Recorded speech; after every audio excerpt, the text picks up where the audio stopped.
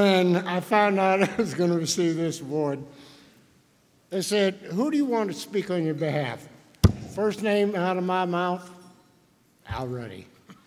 And I knew it because he's got more funny stories. But when you're a director, that's not all good because he's got the damn cast over here telling them stories, and I'm waiting on them. I said, Ruddy, let them up. He let them up. They come over. Quiz I cut, they were back over here listening to Ruddy. Are you going to stand here and listen to me? Or are you going to sit down?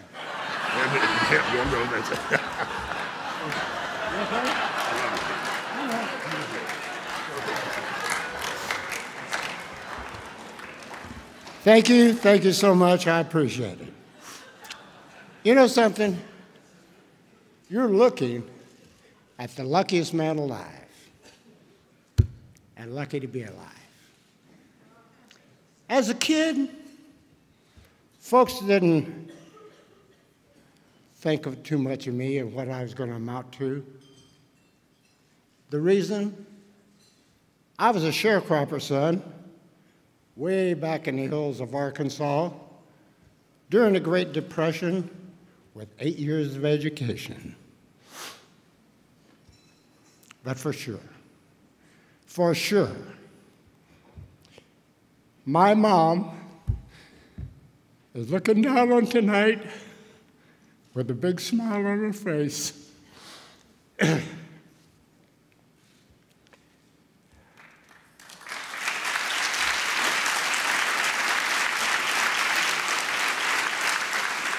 Sorry. By 1954, I'd served 3 years in the military as a paratrooper in the 82nd Airborne Division, where I made over 400 jumps. Most of those jumps were made testing parachutes. And on a lot of weekends, I worked an aerial thrill show, which was perfect training for my first movie, The Spirit of St. Louis, that starred Jimmy Stewart. They were prepared to shoot a barnstorming sequence. All they needed was 2 guys to work on top of and underneath a couple of biplanes. The production manager was talking to my partner and I about how much we were going to charge them for the first stunt. Hell, I didn't know. I'd never done it before. I had no idea what would be appropriate, but trying to get as much as I could, I said, $2,000 every time we do it. A voice behind me said, for $2,000, I'll do it. I looked around. It was a director, Billy Wilder. He walked past us, went down to the planes, climbed up on the top wing, buckled in. I said, this fool's got to be kidding. But he wasn't. He motioned the pilot to wind it up and took off. They bounced down across the field, made a couple low passes, and landed. When Billy Wilder climbed down off of that plane, he says he had a twinkle in his eye and a little smile on his face. And he said, now how much do you want? We agreed that $1,000 would be just right.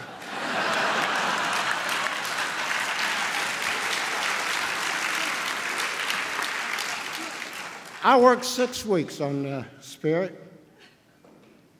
When they paid me, more money than this cotton-picking kid had seen in his life. I now had a decision, a goal. I was going to be a Hollywood stuntman. When I got into the business, the stunt equipment was antiquated. I know. Because I broke 56 bones, my back twice, punctured a lung, had a shoulder replaced, and knocked out a few teeth trying to use that stuff. But never believing that in the fact that that's the way it's always done, I came up with a few pieces of equipment that made the stunts more real,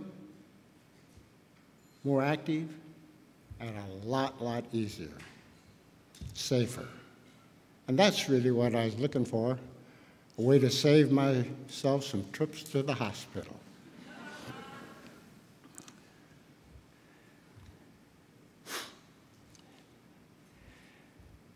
You know, I didn't get here by myself. I had a lot of help.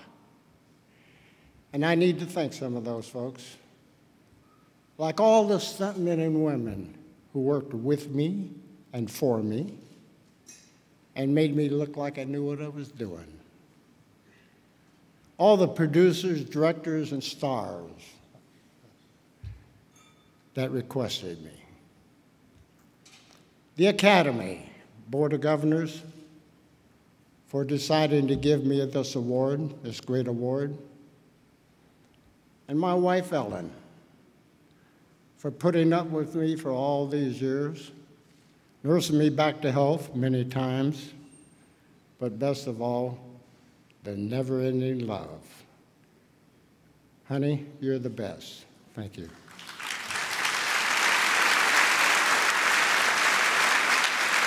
One last thing. I want to thank the entire Hollywood community for allowing me to be part of it. Thank you very much. I appreciate it.